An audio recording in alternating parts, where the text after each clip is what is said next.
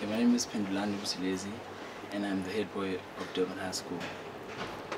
My feelings on Human Rights Day is that it's not only a day where we are reminded about the rights that we have as humans, but it's a day where we get to honor and thank all those people who sacrificed their lives, who sacrificed time with families in order for us to be able to sit here today and say that we have rights as humans.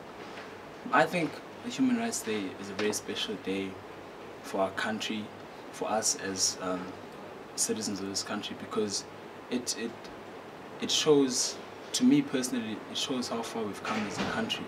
Because looking back to those apartheid times where humans didn't really have rights, it was just do this, do that, you know, where people didn't really have a say in society. I think in order for us to be able to sit here today and have this kind of communication, I think it's because of those people who put others before themselves.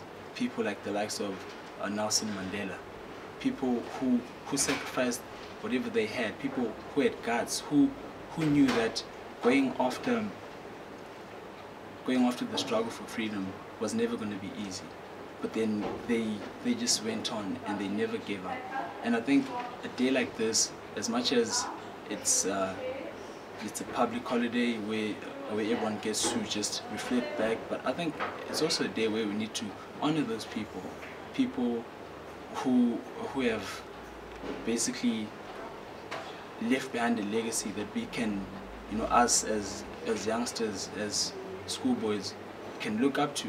Because I personally would like to do the things that, for instance, Nelson Mandela did. Someone who didn't only inspire his own family, but who inspires the world. So I just think to put it into the DHS context, like my deputy said, here at school there's no color. We have so many people from different races, different shapes and sizes, but we just get on like a house on fire. We accept one another. It's just, like you said, it's just a wonderful brotherhood, and being a part of something like this, I think a lot of schoolboys out there should, and not that they should all be here at DHS, but I think it's just a wonderful atmosphere here of just schoolboys who've accepted each other, who've just accepted the diversity of this country and just get along very well. And I think if it wasn't for a person who decided to stand up for human rights, I think we wouldn't have a DHS. And that's why I feel as if this Human Rights Day is very important to our school, but not only our school, but the rest of the country. People need to really just take a moment and just think about all those people who sacrificed whatever they had in order for us to have this day.